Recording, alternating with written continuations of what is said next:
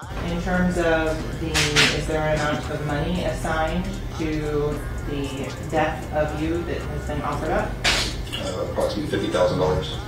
In terms of your safety and security, why do you wear the mask for those reasons? To protect my family. So I'm not walking around Broward County, Palm Beach County, Dade County, anywhere, and get ambushed by someone that might be looking for me.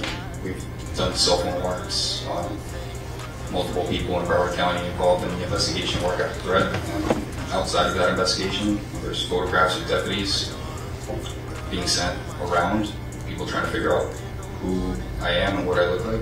And that's a kind of a concern for me. If it was just one person, I'd probably just write it off. But yeah, after 5 or 6 cell phones got downloaded and there was pictures of